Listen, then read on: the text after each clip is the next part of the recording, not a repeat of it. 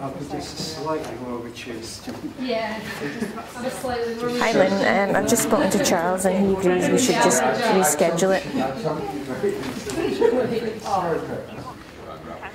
Yeah. Yeah. Uh-huh. Yeah, and I'll let my students know. All right.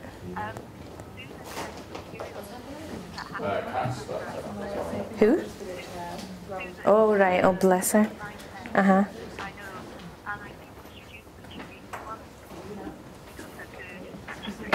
Uh-huh.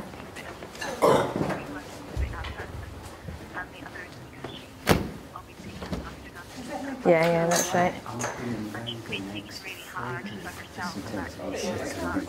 Well, sorry, the class is just about to start, so I'll all right, thank you, bye. Thank you. We've had to cancel this afternoon because there's a really large number of students can't get here. Because of the trains, and also they don't know if they can get home because the weather is supposed to come back again later this afternoon. Sorry, I didn't catch the first part. The lecture the lecture and workshop for the EAL this afternoon at 1:30. That's being rescheduled. Okay.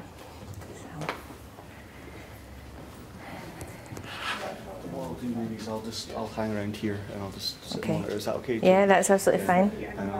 That way when I've just sent them a message saying they want to send messages so you can be here and you can Okay. once the new presentation's finished, then Dan and Claire will Skype, push the button to switch over to this one, and then we'll have that up on the screen and that camera will be feeding through. It's just there. That's good. That's great. Thanks a lot, Derek. Well, it was quite extreme yesterday night, wasn't it? It was on the West Coast as well. Yeah. Yeah, I know. It's so unlike I would say so really good that to get off. Yeah. We're all spending it together.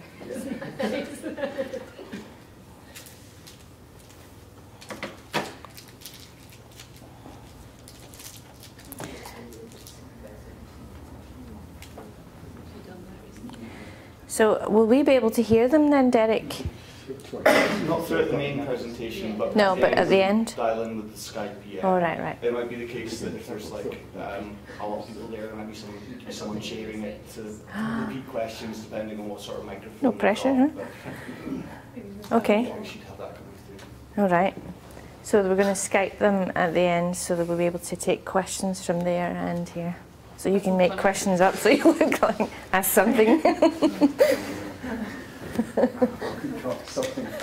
Don't come up with something really difficult. And I'll go, not actually sure. I can't hear. She's on her way.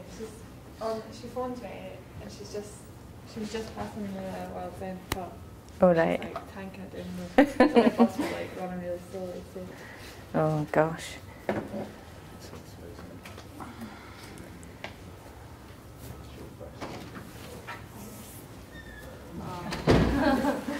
Did it work? Yeah, we should be live now. All right. I emailed you the link just in case you want to. Should I just send them a message and say the link should be live? Yeah, make sure you can see it and hear it. That works. I honestly remember that when we were at school and there was one computer you got shown someone like you demonstrated and they're like, when you send it, it could be Australia in like 2 seconds. Because we were like, we were like, wow, like it's so cool. And then now like my brother and sister who are like 6 are like with their right touch. When we got our computer suite, I was in the hall. And it was like 20 computers and we used to go just be like on did you see the Crystal Maze game we had that when we were in primary school. We were learning how to type, but it was just a game.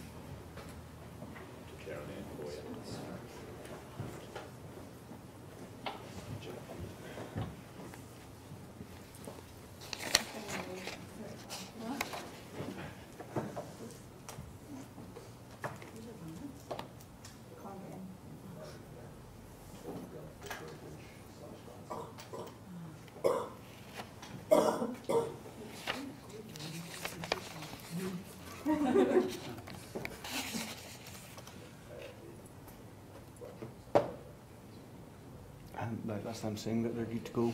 Well, is that them ready now? Yeah. This is Shane, is it? Yeah. Okay. So can they hear us now? Do I need, oh no, I've got this one right.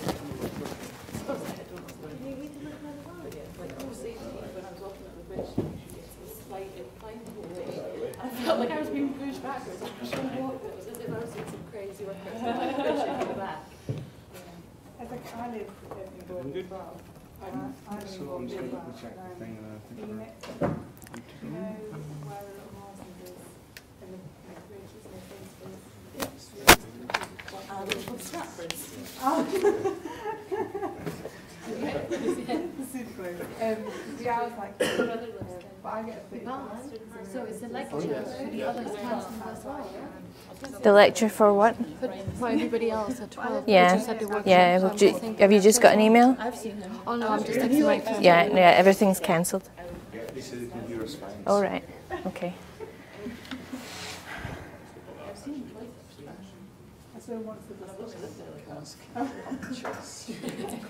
So I'm just waiting for Barry now, is that right?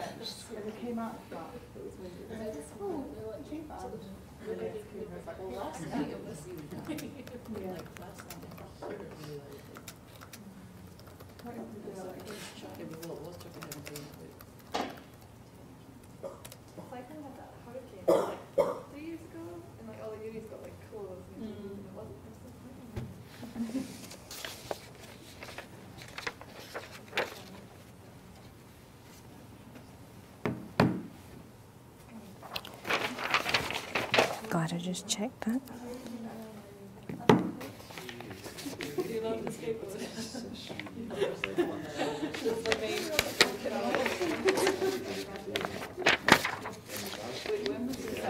Just in check. Barry, if I move, is it okay if I move to point something on the screen? Yeah, or, sure. Yeah? Yeah, Okay. just stay within The boundary? Okay.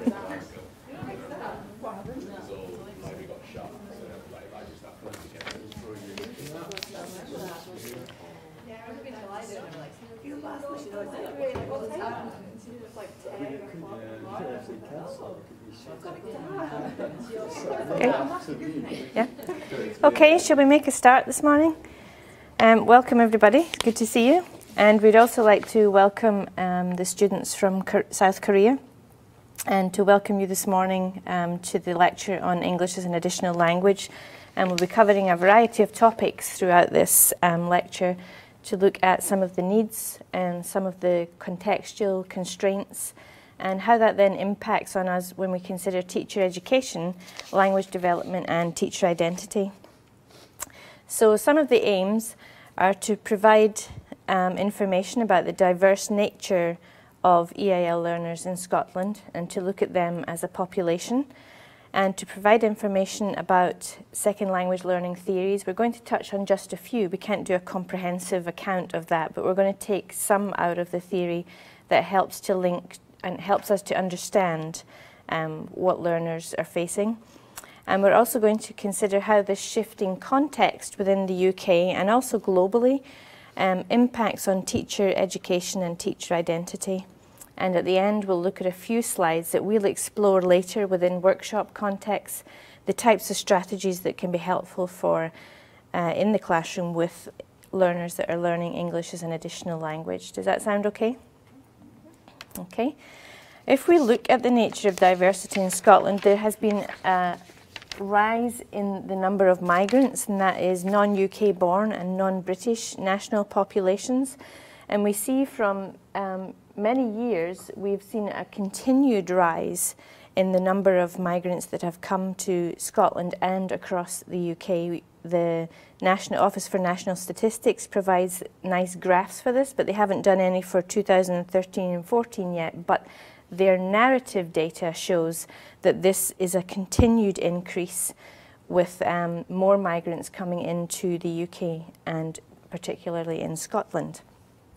And what I thought was interesting for Scotland within their website was that the migrant share of the population across different areas of Scotland was looking at the bigger cities, so the bigger kind of urban areas like Aberdeen and Edinburgh and Glasgow City have noticed a dramatic shift within their populations, particularly within schools. So when we go to the local authorities and we speak to them about the types of learners that are in schools and in the classrooms, they'll say we've had a dramatic increase almost on a weekly basis in terms of migration and the students that are coming in. Glasgow and Edinburgh look like they're on a par for the number of students that are coming in, but Glasgow always seems to earn the reputation of having more of a migrant population, maybe because the refugee centre is situated there for the UK, so that could be one of the reasons. But you can see an increase in terms of the percentage of the population within these different areas.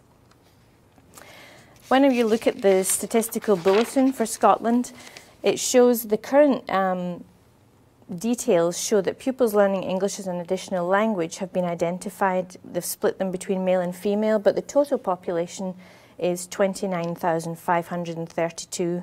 And I think we should always look at statistical details with a kind of a health warning sometimes, because these don't necessarily represent the population of pupils learning English as an additional language. And that's because of the process that we use for collecting this data. So we often leave it to either the school secretary to record this type of data, or we may get families that don't want to actually record that they speak other languages at home. So the data itself doesn't necessarily represent the number of students that are learning English as an additional language. In fact, I think the most recent is that there's about 43,000 learners who are English as an additional language, but this only records the ones that are receiving some kind of support within schools. So we see that there's a whole population, and when we start to look at the types of learners there are, you will see how this diversity can't be easily recorded. So some schools in Edinburgh have noticed, they've reported back to us that they've seen a large increase, particularly within primary settings, so that in primary 1 and primary 2, some of their classes are 90% bilingual, and this has presented their teachers with enormous challenges because the training aspect that they've faced within their own training as teachers doesn't necessarily address how to meet the needs of such a diverse cohort of students. And when you look within our Scottish schools, there are 146 languages represented, and that in itself creates a really diverse context for how children learn, how they process language, how they think about culture, and teachers need to know this type of information in order to meet the needs well. Does that make sense? When we look at our policy within Scotland, the mainstream is considered to be a space where students can come and have their needs met, and the type of information that we give out in policy is to look at how we develop the type of language and literacies that are needed to access a common curriculum. So the mainstream teacher has that responsibility of helping all the learners within her classroom or his classroom to enable the learners to access a very common curriculum. And if we look in Scotland and across the rest of the UK, where diversity is growing rapidly, we see that English as an additional language is seen to be a teaching and learning issue. And policy doesn't tend to address it as a policy issue. When we look at the learning of English in Languages for Life, we have a policy quote there: "The learning of a second or additional language happens most effectively when the focus is not on learning language, but on learning something else through that language." And so that means if we're learning our content, so each of you are from different subject areas. If we take history or mathematics or science, the policy context and a lot of the people that are working in schools feel that language develops better when you're learning some content that goes alongside the language learning. But the problem with that is it can spark a lot of folk theories, and that means that the teachers then think that because they're in this rich environment of learning your subject area, along with language, that the students will just pick up the language automatically. So there are some constraints with how we present policy. If we look internationally and in the UK as a whole, the common curriculum, that everybody gets the same curriculum, they have access to the same learning, they have access to the same content as those that are from native English-speaking backgrounds. What happens is, because our goal is to have everybody receive the same, we flatten difference. We don't recognize difference because we want everybody to receive the curriculum that we've constructed as a nation. And this is happening across America, across Canada and Australia. Other Anglophone countries are finding the same experience, that a common curriculum flattens difference and doesn't recognize it. So cultural difference is something that we don't necessarily highlight within our lessons. And we looked at that last Monday when we looked at culture and how that impacts on classrooms. So the way that policy has been interpreted has often resulted in an undifferentiated mainstream where EAL learners end up being submersed in the classroom. And there's always a kind of metaphor that goes along with that, where the sink or swim attitude to learning, that we put you in this environment and then you just swim for your life until you can learn ways of surviving within that classroom. So they've got that kind of metaphor that attaches to it. It's quite a complex context for EAL learners and for classroom teachers. So who is the EAL learner? If we looked at the migration slides that were earlier, who is this learner? Because they're not a homogeneous group. And I like the quote by Meltzer and Hamann, pupils who use 2 or more languages in their everyday lives. And they may not use those languages in the same way. They may use those languages at home with their grandparents. They may use their home language, and then when they come to school and they're out in the community, they're using English. But they're using these languages in their everyday communication. And their opportunities to develop English language literacy to grade level has not yet been fully realized. So they're not necessarily at a level with their native English-speaking peers, but they're trying to catch up with a moving target when we look at the native speaker of the students who have English as a native language. So as I mentioned, they're not a homogeneous group, and they may or may not receive language support. So even though you've got a learner in your class who is struggling and not able to keep up with the lesson or doesn't have English as a language in which to access the curriculum, they may not be receiving language support. And the reason for that is a lack of funding, and it's also related to policy and how we see what support is needed for the classroom, because if policy says they'll learn within a rich environment and they'll pick the language up, then they don't feel that it's necessary to address the needs of these students with individual one-to-one tuition. Some EAL pupils are literate in their home language, while others may not be. They may have limited literacy and not know how to read and write in their home language. It may only be a spoken language. Some are 2nd and 3rd generation migrants. They were maybe born in this country, but they've not yet developed the advanced literacy skills to access the mainstream curriculum. And if we look at Lynn Cameron's work on vocabulary development, she highlights across a study where she looked at what we would call advanced learners of English as an additional language that were 2nd and 3rd generation migrants. They were fluent orally, but they didn't have the advanced literacy with which to access the curriculum, and their vocabulary was much lower than their native English-speaking peers. You'll also have groups of EAL learners where they have developed fluent conversational skills, and they've developed literacies associated with reading and writing, but they have no conversational skills. So their oral language may be deficient in some way, but they're very good in the written language and in reading.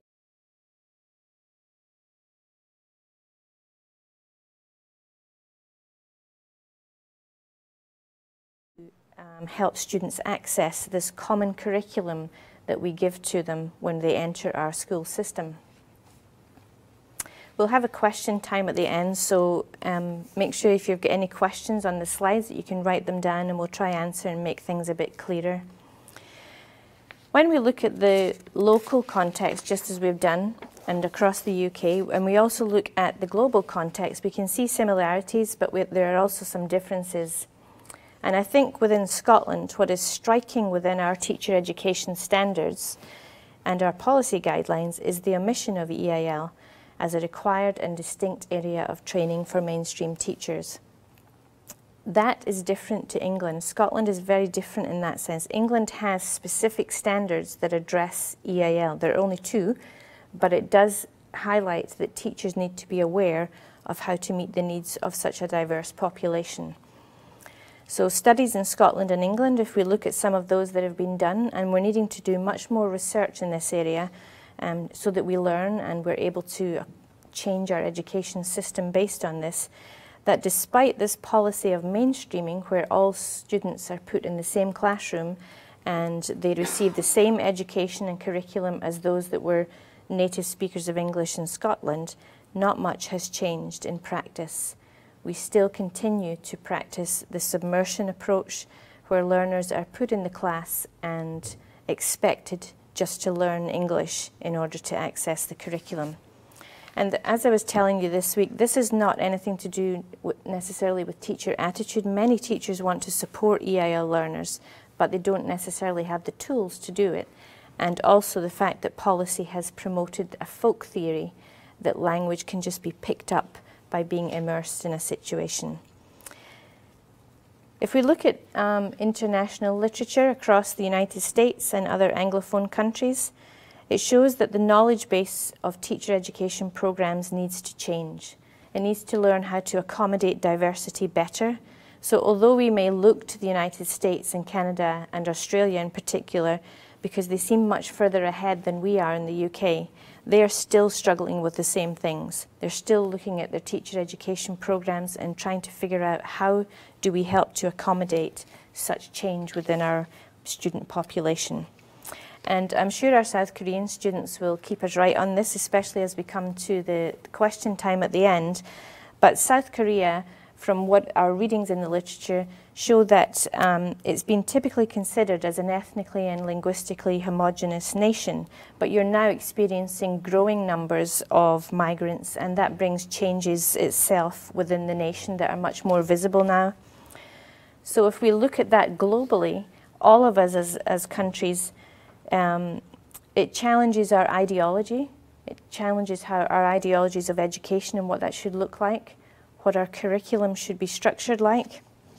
We see that within the discourses within our society itself, within the media, how it promotes anything that's different, how it talks about it. And it helps, it not only challenges our own ideologies of what we feel about diversity, but it actually challenges us to define who we are as teachers. So who are you when you go into your classroom? What kind of teacher are you? Are you a Scottish or English, white, monolingual, monocultural trained teacher? Is that what we're training you to be? Or do we need to challenge ourselves as teacher educators to say, we're not necessarily equipping you in the way that you need to be for these diverse contexts? So our feedback and our dialogue together as you go into schools helps change us, and as we engage in research, it brings changes in us and helps us to see what your needs are. And so hopefully that brings about much more change, and it helps us to expand our horizons as teacher educators as we seek to serve the different populations within our society.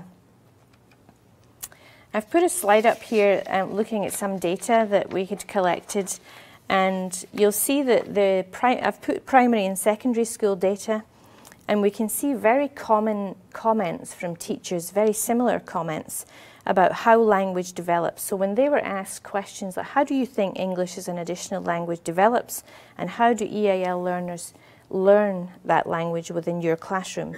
You can see that they think, well, I think it depends on how quickly they pick up. So they start using that metaphor of they just learn that language automatically. Or you see, I wonder just how much language he's taking in.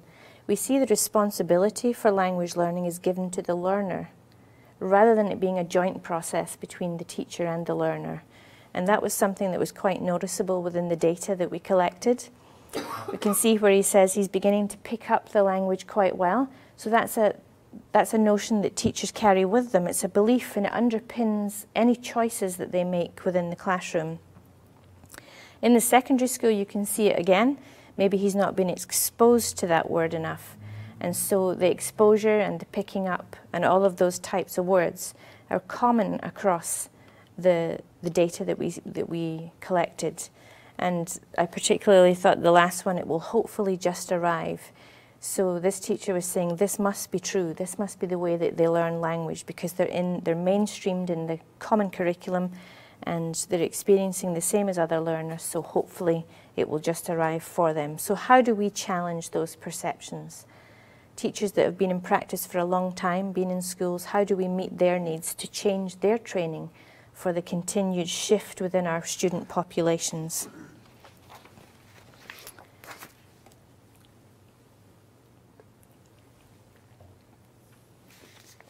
I've put a slide in here about attainment because, and although this relates to the English population, there are strong similarities within some of the data we've collected in Scotland.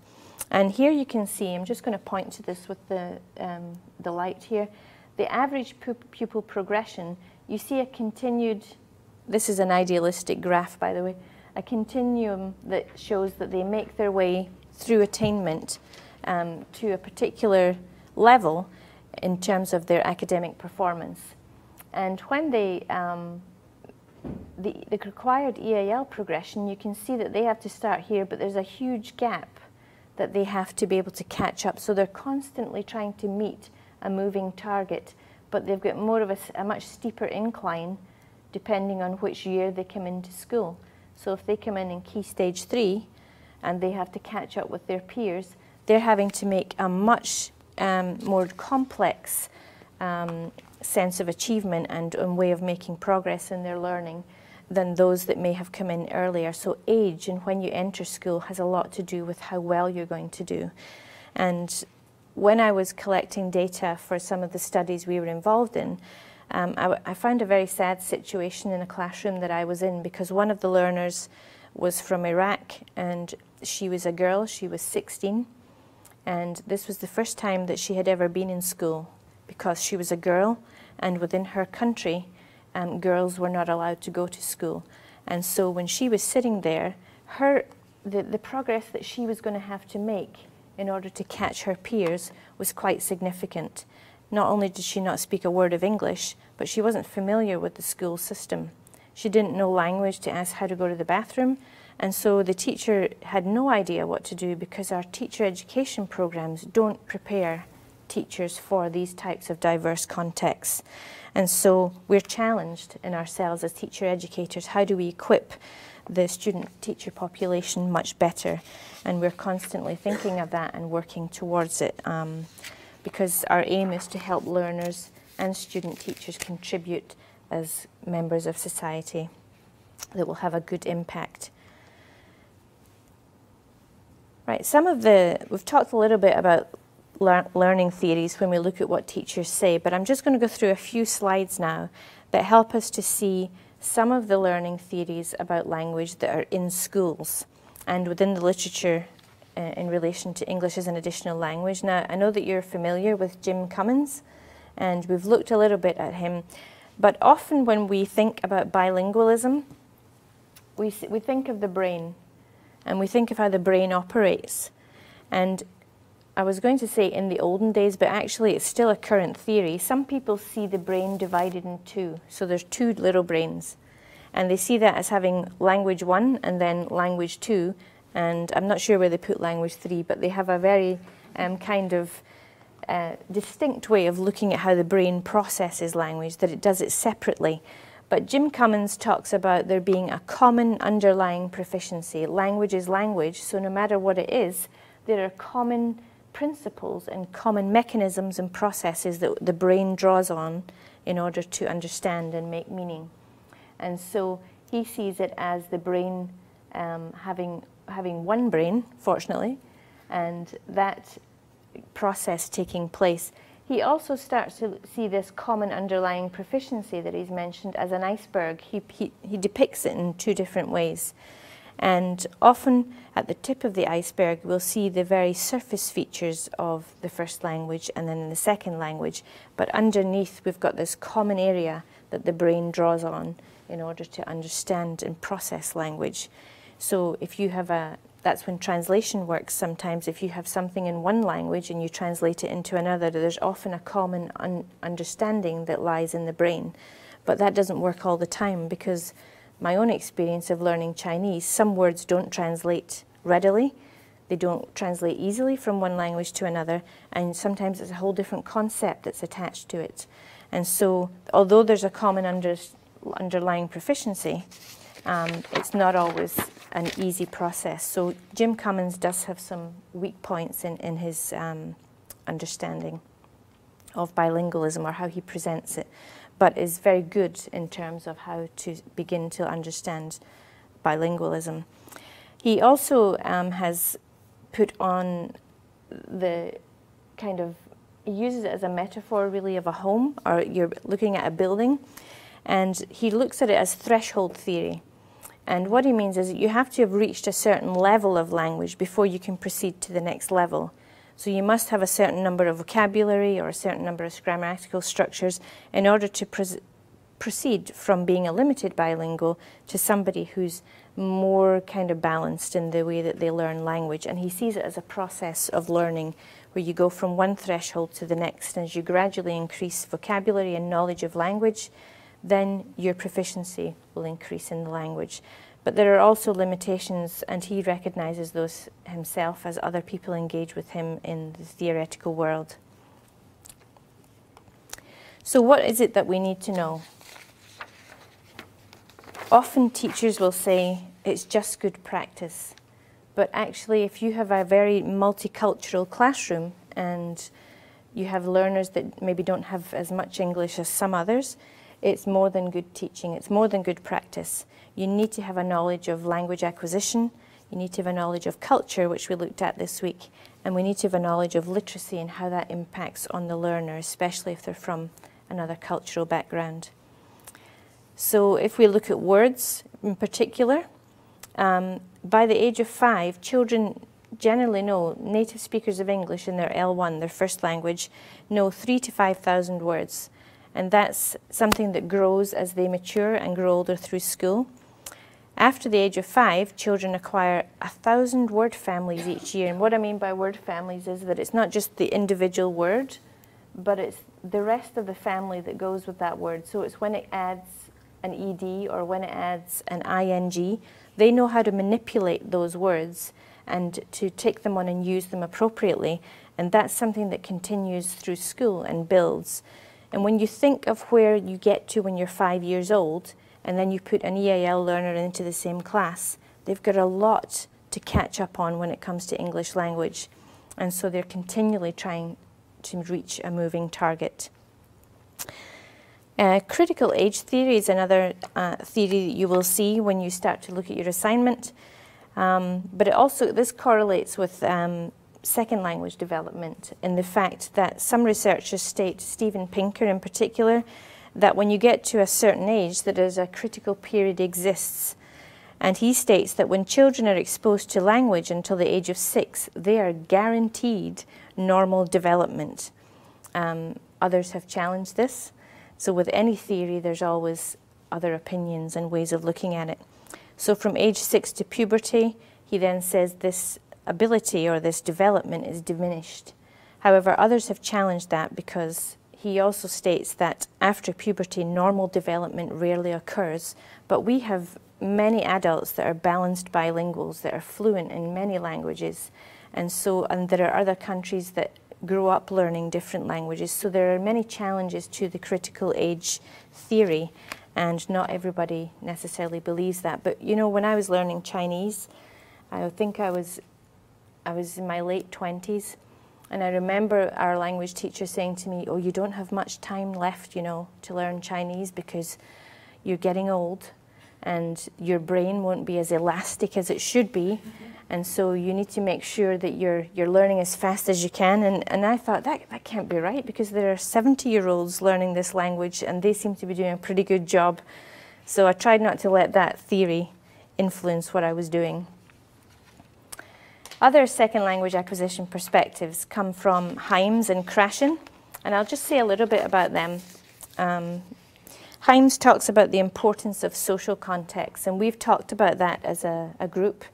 And the social conditions that we live in, our cultural conditions, the things we believe, the things that we value, the ways that we make meaning, all of those influence how we learn language. So if you look at your classroom, the social conditions that you structure within that and that you encourage and promote, that's going to impact on how language is learned. So if you're aware of culture, if you bring that out as a normal part of the discussions that you have in your classroom, then you're going to create an environment where language is more easily understood and learned. He also talks about the sociolinguistic approach, where looking at talk. Talk is very important when you're learning a language. And although a lot of it in the past, and historically, we've tended to engage with a more grammar translation approach where we look at written structures and we memorize those, the sociolinguistic approach puts an emphasis on interaction and dialogue. So providing your learners with the opportunity to talk, even if it's broken, even if it's not as structured or as fluent as it should be, creating a safe environment for those learners to be able to take a risk. Take a risk in asking a question, take a risk in making a mistake. That's all necessary as language develops, because if we think back to when we were children, that's what we did in the home. We took risks, but it was within a safe environment where those types of opportunities were encouraged. So Krashen is also another theorist. He talks about the input hypothesis, and he also talks about a silent period. So if you think about children when they're very young, even as babies, they're not just lying, not engaging with the world, they're actually processing, even though they can't make a sound that's comprehensible. They go through a silent period of process, and they're taking language in and processing it internally. And sometimes we have learners in our class, we've actually given them a term in Scotland, which I'm not necessarily sure I like. We call them elective mutes. We've been calling EAL learners elective mutes, and that's people that choose not to speak. I don't necessarily like the term because it doesn't represent the fact that there's actually a learning process taking place. They're not mute, they're engaged actively in trying to understand and make meaning. But they will maybe go through a silent period where they won't talk in your class for a number of months, and not to be worried by that, but to recognize what's happening to them. Comprehensible input is also promoted by Krashen, and he promotes this model for the learner where they learn something at their level of understanding. So we simplify the material and then we give it to them just one level above. So it brings in Vygotsky's zone of proximal development, but it also looks at simplification of materials. So if you have a text in your classroom, you may simplify that in order to help them gain access and understand what's happening at their own level of understanding.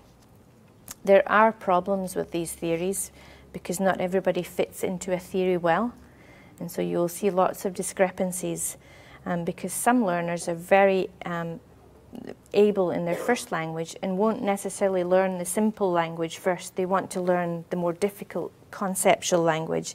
So we have that constraint within the theoretical approaches. I think Jim Cummins likes icebergs because he uses them a lot.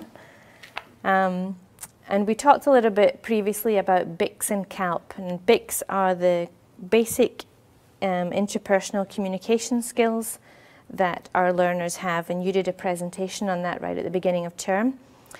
And CALP is also something that is below the surface, and that's cognitive academic language processing and proficiency. And what we see above the surface, so every day when you come into class, you may see the English language learner engaging in really fluent conversation, telling his peer to stop doing that, and you think, oh, he's even got a Scottish accent, so he must be fluent. So any academic difficulties or challenges he's having must be because he's got a learning problem. And so what happens is because we see this as fully developed spoken language, which takes 1 to 2 years to develop, this can create a false security because we tend to think the learner has grasped the language and is as fluent as everybody else, and it looks like that on the surface. But underneath, the academic language takes much longer to develop. It takes 5 to 7 years based on some studies in the United States who tracked students over a long period of time to look at how long it took them to catch up. You know the attainment slide that we looked at? How long does it take them to make that trajectory up towards their native speaking peers? And so under here you'll see different examples of what they're able to do. And I'll give you an example of that. In their this is a first language graph. So the social language you can see in red, that develops quite quickly. There's a trajectory there. And then the academic language, they learn almost, and there's not too big of a gap between these two. So you can see that when we go to school, we start to process how we learn academic language, and we learn new terminology, new ways of expressing ourselves. But when you look at the second language, which is this one here, you can see they start later, but they have to make a steep incline up to meet them. So this shows that with the basic interpersonal skills and then with the academic skills, you can see it takes much longer on this graph. There's much more of a kind of gap between that. And to show you what the everyday language looks like, often when we use spoken language to talk about things, we may say there's no food in the country. So for example, if we were in geography and we were looking at a famine and we were wanting to say, well, what was happening? Well, there was no food in the country. We may say that in spoken terms, but when it comes to writing an academic text, we can't use spoken language. We have to use a different register. So we would use terms like widespread famine. And you can see that there are fewer words that have been conceptualizing the fact that this longer sentence and it's expressing the same. But with this, we can talk about lots of different famines. But with spoken language, we generally focus it in on one specific local famine. And you can see other examples there. They had to get out of their house, but the academic word may be something related to eviction. So it's conceptualized in one specific term. We might talk about old people as we're talking on the bus or talking to our friends, but if we were writing it in a paper or a report, we would maybe use the word elderly.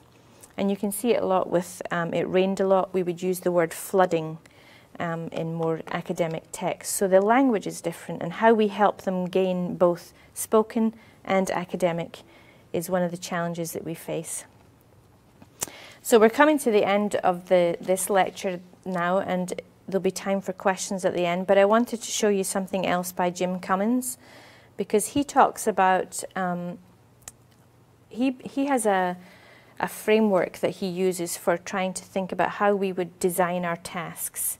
And he looks at these different dimensions, and you can see that they're on either ends of the scale. So he talks about context-embedded tasks or opportunities, and then context-reduced. And you can see that here and over here. But he also talks about some tasks being cognitively undemanding. They don't require a lot of the brain. They're easy to do. And then other tasks that are more cognitively demanding, requiring us to process things at a much more difficult level. And I have a colleague that has fitted in some different types of tasks that we may require in our lessons for students to do.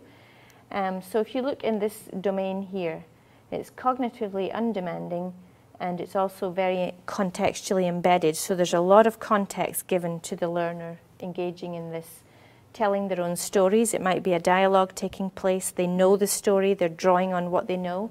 And so there's a lot of context. Talking about the weather, we could do that today because not many of us have been able to get in. And so there's a context that surrounds it, and it's not too demanding cognitively. But when we come down to school settings, where we reflect on arguing a case or sustaining or justifying an opinion, the context is reduced because we're not often in a dialogue. We're often requiring students to write about this. The argument is outside of the context usually. They're drawing on what they've learned from past experience. They're trying to interpret evidence, and it's very demanding cognitively. And when you think of a second language learner, this is increased even more for them when we put them into this domain all of the time. So when we design our tasks, how are we going to help move them along in the different domains by providing context, but also helping to make sure that we're considering the cognitive domains too. Right, so the last couple of slides are looking at some examples of good practice, and we have EAL services that have put things together to try and help teachers understand some of the things that they can keep in their head to help. Allowing children to use their home languages in the classroom while speaking and writing. I worked in a school once where the rule of the school was don't allow them to speak their home language, they must only speak English. And this was written into the policy of the school. And it was seen as a way not to exclude other languages, but it was seen as a way to help them. They thought the more English they spoke, the better that would develop. But our folk theories, again, often get us in trouble because bilingual theories tell that if you draw on both languages within that common understanding, that one brain, you're going to have better language development in English. Using scribing when appropriate. Sometimes the teacher scribes, writes something for the student. Sometimes a peer will do it in order to help if they're at a level where they're not able to write in fluent English. Setting up buddy systems. Charles and I interviewed, and another colleague, we interviewed quite a number of pupils, and the one thing they all commented on that was really valuable to them was a buddy system. And that was having one of their peers who was come alongside of them and support them and help them, whether that was to explain what the teacher was talking about, whether it was to show them how the school worked. The buddy system was important, and they often said, that person's still my friend, even 4 years later. So this was a key thing that they mentioned. Allowing opportunities for children to make links between the topics that they're studying and their own experiences. Providing opportunity for them to say, well, in our country, this is what we do. This is how I understand this topic. But in our country, we may do it differently. So help them to draw on that and bring their own culture into the classroom is going to change everybody in the classroom, including us. We learn from students. Using visuals. In fact, one of the students that I spoke to said that English was the most difficult subject in school for being an EAL learner. And that was because the use of visuals was reduced in that compared to other classrooms like geography or modern foreign languages or different maths even. It was just much more visual. So using pictures, using media in order to help support the context and understanding of what we're trying to develop. Using pair and group work. We talked a little bit this week about how important that is, that if we go around the class or we put students into pairs, that we don't isolate the EAL pupil because they can't speak English. Let them use their first language to maybe make notes of things. Let them use their interpreter that they've been given and a teaching assistant.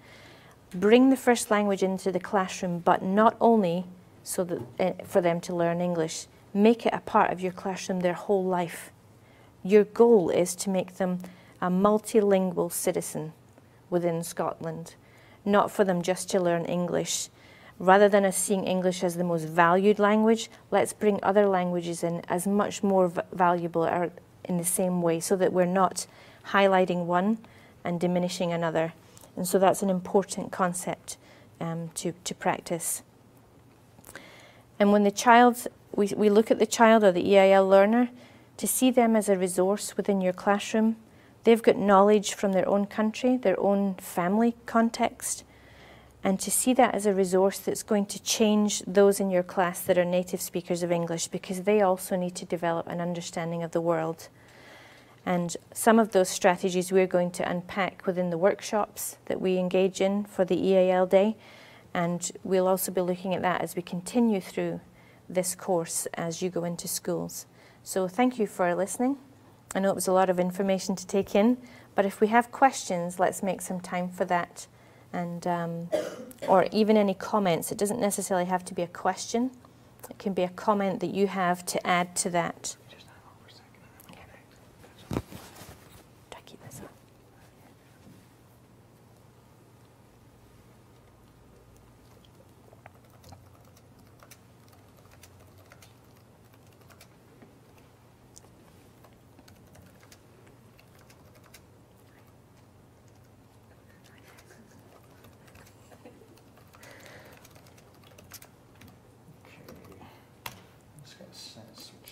for this. That's a question that we've had come through there.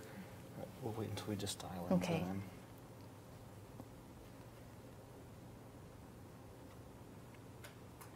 There's a slight delay with the live stream, so we're just waiting for them to catch up. And I'll switch over to Skype. So feel free to contribute to the questions that are asked. Don't just sit quietly. You can answer the question too. And you can draw on your experience in placements and talk to the students within Korea.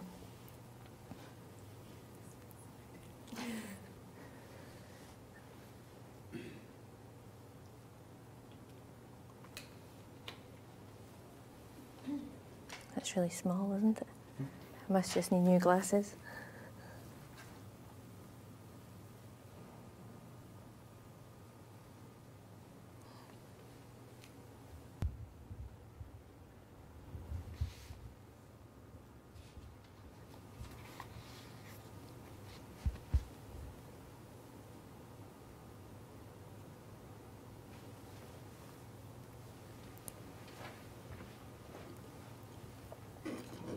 Thanks.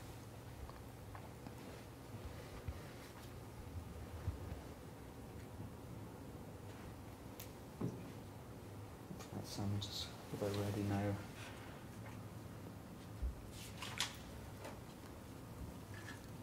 Is that them writing? Yeah.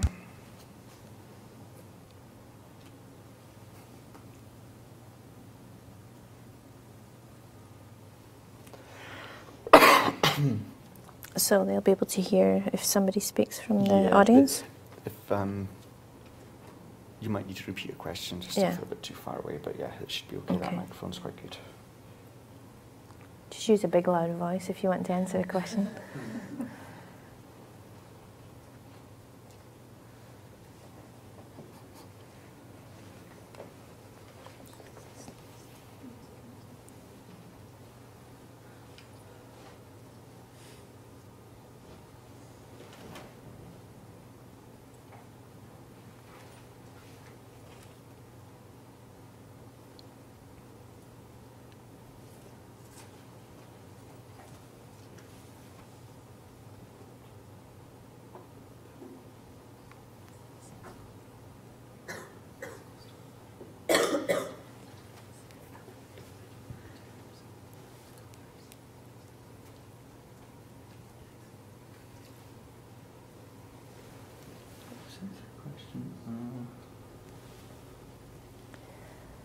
Regarding the communicative and effective value,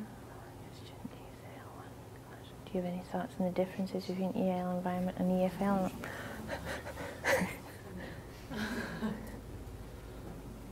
Were students in a room full of speakers of the same L1? Oh, that's nice. That's a great question. It's hard. So I'm just going to video call in there.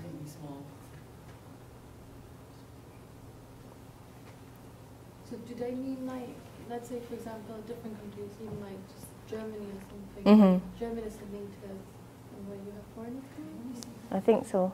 I'd like to clarify that. I'm just trying to dial in now. Yeah, everyone has the same person. Yeah, I'll maybe clarify that. Hello. Hello there. Oh, can't hear.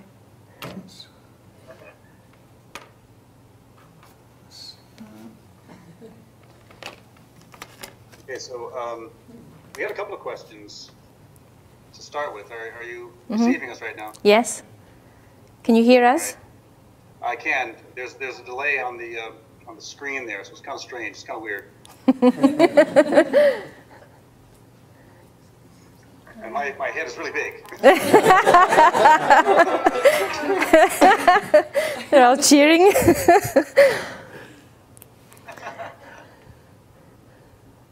Okay, I'll start then. My first question is, the students are freaking out here. First question I had was, this is so strange. Hold on a second, I'm going to turn off the...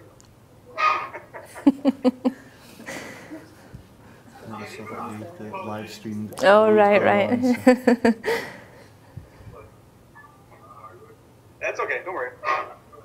they'll be letting you see it afterwards. Okay, so first question we had was, what's your view on accommodating different learner expectations? For example, student beliefs about the role of the teacher versus the role of the student in a classroom, which stem from cultural differences. I mean, is there something that would be said to address that? Is that something that should be taken into consideration by the teacher? That's the first question. Okay. Are you Shane? Oh, yes, I am. Yeah. Sorry. Hi. It's nice to meet you.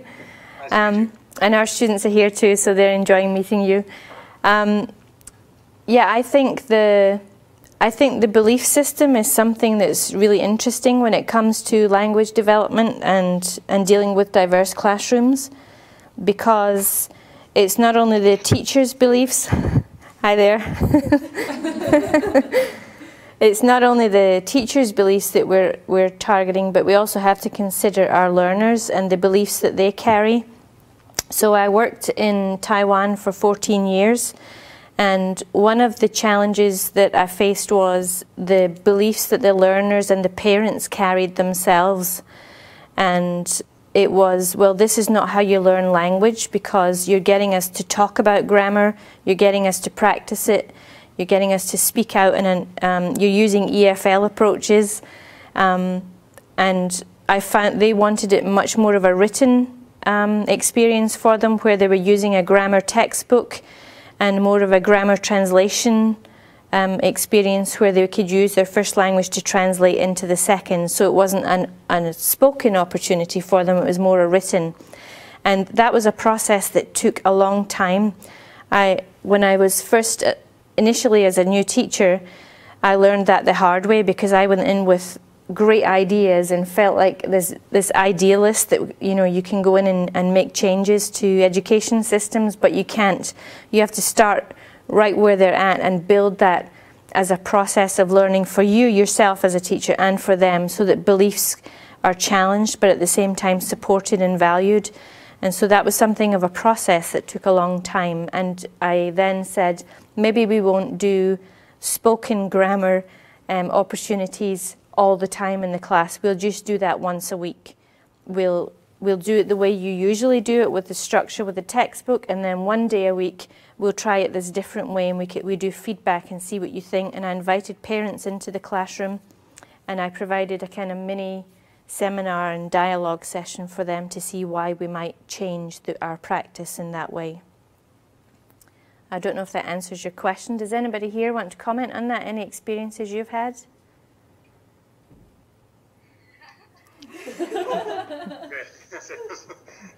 Well, that answered it for me. I think we have another question. I think, Dave, you had a question. I'm not sure. Well, we're live now. Go for it. I think I saw you. I think I saw you catch it before. It's the question about, like, I understand the value of allowing students and the effective value of allowing students to use their L1 in a second EAL environment. But I find it's a bit different when you're in an English foreign language environment. You've got a classroom full of everybody speaks the same L1, and then it just becomes a super crunch. I'm just wondering if you have any tips with regards to finding that balance. Yeah, that's a great question, because that's a lot of the debate that we have here too. We're actually doing a joint project. I'm part of an organisation. We work with the British Council looking at English as an additional language, and it's quite a new area for the British Council. But they're coming with an EFL background, and they're trying to make sense of why would you use the L1 in class when you're trying to promote English as a foreign language. But you can see, talking about belief systems, you can see that changing as we all work together and share different perspectives. And I think that's where EAL and EFL can be similar in some ways, but they also diverge. I think we have master's students programs here that are predominantly Chinese students, and when they're engaging with teacher education and all the concepts, we often say to them, you know, use English because that will help develop your language. But then a lot of the time, if the concept is hard, or the grammar rule, or whatever it is, whatever context you're in, we allow them to speak in their first language so they can understand it better, and then practice using it and applying it by using English. So I think if the concept is difficult, using the L1 really helps to facilitate cognitive growth and understanding. But it is a balance within that. The EFL context is a little bit different to the EAL context. Exercise control over the circumstance under which it can be. Could you say that again? I couldn't quite hear you. So you exercise control over when the L1 can be used? I wouldn't say control. The students themselves have asked the question, am I allowed to use my L1 when I'm debating the teacher education literature that you're getting us to discuss, because I find it easier to talk to my peer in Chinese to gain an understanding. So we kind of give them, we tell them what we're trying to achieve. Here are the goals we're trying to achieve with you as a teacher. You can make your own decision. But we also say if there's someone in your group who doesn't speak Chinese, if there are 5 of you that are Chinese speakers and 1 who's a Polish speaker, it may be not polite just to start talking in Chinese and exclude them. So they start learning the rules of communication, what's appropriate, and looking at the pragmatic constraints of language use. So there's no rule, I don't think. It's just a case of what your context is. Does anybody want to comment on that here? Yeah?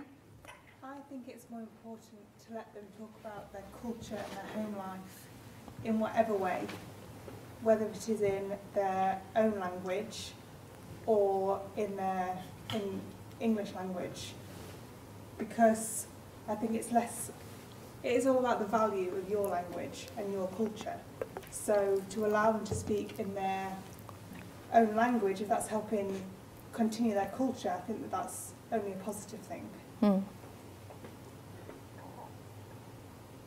Any other comments? What's your own experience? What do you find within your context? Yep. I've taught in a number of different environments, and I found the allowing use of L1 and flexibility, and again, as disciplinary mentioned, allowing them to speak about their own cultures and different to their language. It worked really well, and then when I was teaching the academy in New Zealand, which had obviously, so they were all from different mixed race environments, and there were groups, but they were highly motivated to learn English, basically for survival, but it was the communicative value of allowing them to use English as a crutch, whereas compared to, say, in a foreign language environment here in Korea, there's often the student's goal is not even necessarily to acquire language. Sometimes the student's goal is just to finish. Yeah. And so many of them, it's difficult to convince them of the merit of English. And I know that just with my own faculty, there's a number of different approaches, and some people insist on 100% English or controlled English times where they have English discussion, like, for example, planning is allowed in the L1, but at all other times it's English only. I've tried to be flexible, but I found that allowing flexibility and not regulating it somewhat, I found that ran away with me, and I found that it was very difficult to rein back in once I'd allowed a reasonable amount of L1 use. Yeah, I think it's very context bound, isn't it? It depends on your context, and it depends on your learners and what the goal of your program is too. So I think all those things factor in. Yeah? Yeah, I think it depends on the level of the language as well. Because sometimes let's say if you speak English as a second or foreign language and you have to write an essay about it, and if you go back to your mother tongue and read opinions or journals, it might make it more difficult afterwards conveying the meaning in proper English, academic English, the way native speakers would say it. So the fluency might actually get lost a bit in that transmission. Yeah. Yes. Yeah. I think there's strengths and weaknesses, pros and cons for different things. I think it's how you gauge it yourself, isn't it, and work with it. Oh, thank you. Good questions. Do you have any more? yeah, I think we have another question here. Just one more. Okay, hello, my name is Hong Gil. I'm the student of GT. Can you hear in Korea? And Yeah. I see here. I have very kind of individual question about your lectures today. Thank you. You said just that you learned Chinese when you're late 20s. Yeah. Since I'm learning French language now, I'm wondering that in the theory you mentioned about that there is kind of limitation to learn language. Did that kind of theory affect you when you learned the Chinese when you're late 20s? Can you say a little bit more about which limitation you mean? The theory you mentioned about that there is kind of limitation to learn language because of our brain Oh, right. brain system. Yeah, so. Did it affect you when you're late 20s? Yeah. Well, there is a lot of theory that talks about critical age theory, and some of those concepts are more linked to once you get past 5. Obviously, your brain is elastic as a child, and it's able to take in a lot more. It's able to deal with language in a specific way. But once you're past 5, that elasticity changes, and so you may not process language or learn it in the same way. But I think it gets confused with brain plasticity and, can't say that word, and the learning domain and the learning process.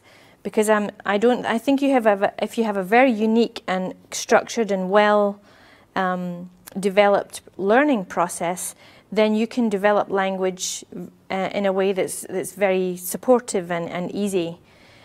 So I'm not sure that I would necessarily agree with the brain theory that says you can't learn language past a certain age.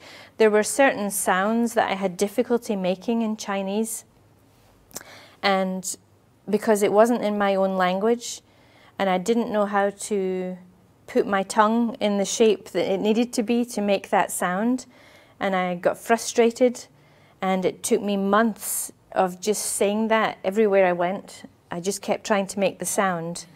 It's like a lot of my Chinese learners also had difficulty making the TH sound, the th, and would go around practicing that. So that's maybe where I would have seen some difficulties, or maybe some grammar structures that were quite different.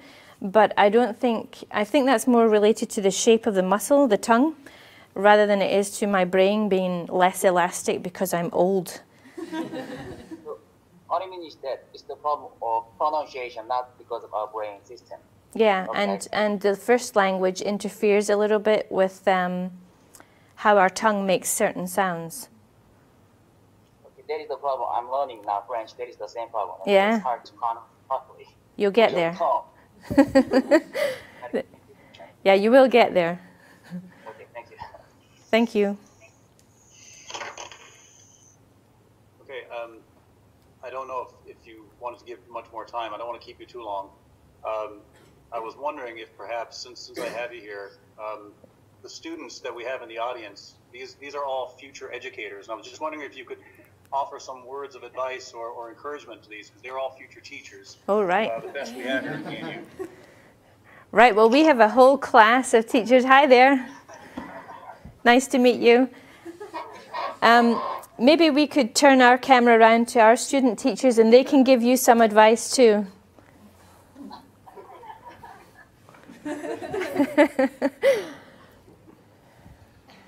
Right, any advice on becoming a future teacher? Our teachers are in the process. Well, you can tell them. On you go. You say it. Say who you are, Archie, and what you do. Okay, so I am becoming a teacher of English language and literature here in Scotland, and so issues surrounding EAL are particularly important. Although we are a mixed group of students, some of us will be language teachers, some of us will be English literature and language teachers, and history as well, and also some lecturers as well. Yeah, but for certainly as an English language and literature teacher, I think in our culture there is perhaps a lag. There can be a lag in technological use. Certainly, Yvonne made comment about EAL learners finding perhaps increased difficulty in English language, in English classes, which partially down to the language itself, and partially perhaps down to a lag in teacher responsibility for EAL issues and for providing resources. So I think for a lot of us in here, that's a big issue to take up, to try and push ahead, push our classrooms ahead, and to try and really be very, what's the word, to aim high in our addressing of this issue. Mm-hmm. Thank you. Any other bits of advice? I think it's very important to be open-minded to new ideas and difference. Mm. Yeah. Mm-hmm. Anyone else? Sorry, could we hear that last one again, please? That sounded... Yeah, I think from personal experience, also throughout my education, what I've seen with teachers, that it's very important that you're open-minded and also open to new ideas and people being different, having different opinions. Yeah, so open-minded and open to new ideas with people having different opinions. Yeah? I think that a good thing is to not stick to what you plan to do if it goes wrong. It's okay to just improvise if it's not working. Don't feel like you have to do what you've planned. Yeah, that's a good... Don't feel you have to stick to your lesson plan. If it's going wrong, that's good. Any other bits? I guess being creative too. Yeah. Help a lot in that. Mm-hmm. Yes, because sometimes we get kind of stuck to the text, don't we? This is what I've planned and this is what I must do, so we get kind of constrained by that. Don't take anything personally. They're teenagers. Did you hear that? Yeah, we got that. Any other bits of advice, or? So, are you training to become secondary teachers as well, high school of teachers of English, or?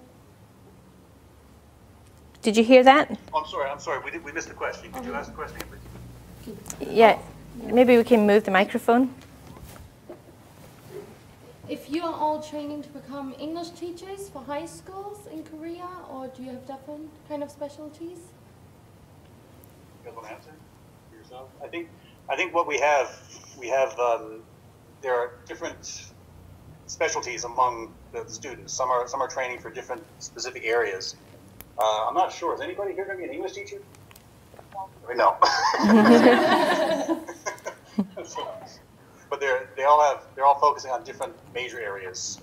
So, for example, I mean, what are your math education right here, which is like another foreign language to me, but that's one example. Anyone else? What are your geography? We have a geography teacher coming up right here.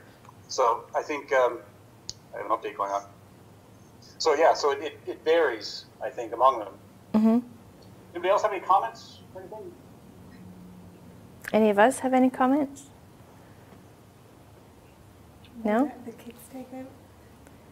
Sometimes just let the pupils lead your class as well. You don't have to be in charge all the time. If they have something to input, let them do that. Because they can teach you something as well.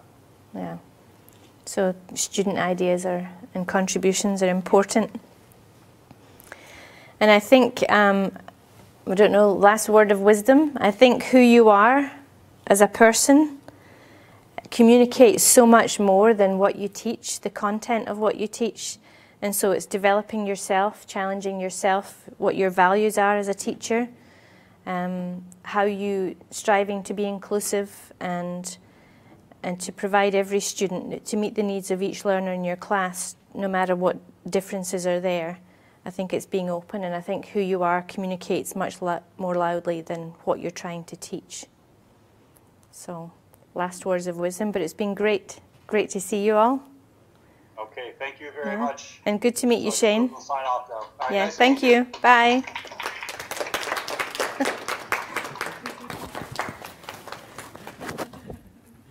So interesting. I like the wheeler.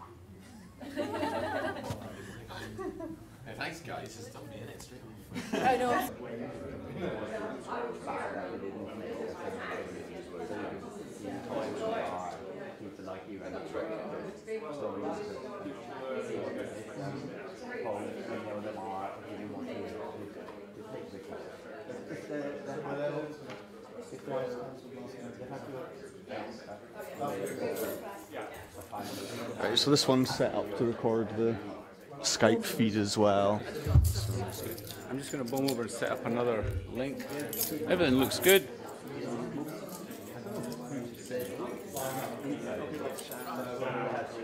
So all the people who got to the end actually turned up at the university and did the exam.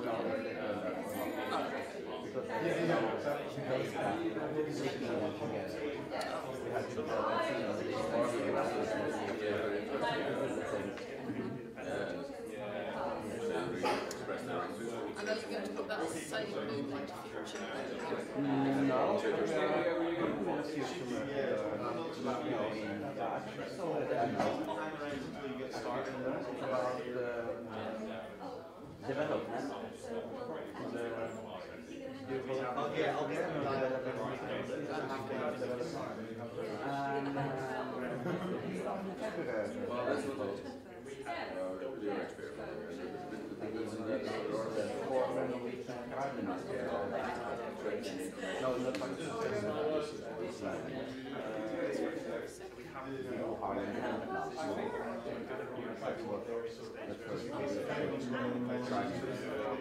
I think that's the time of